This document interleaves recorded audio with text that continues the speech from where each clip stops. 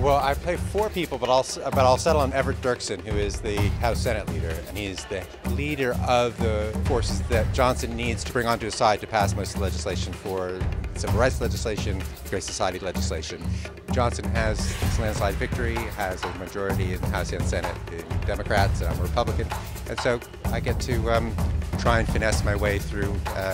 conversations with Johnson. So the erosion of Johnson's power is part of the subject of this play, and Dirksen definitely represents the sort of people waiting in the wings to sort of take back what they've lost.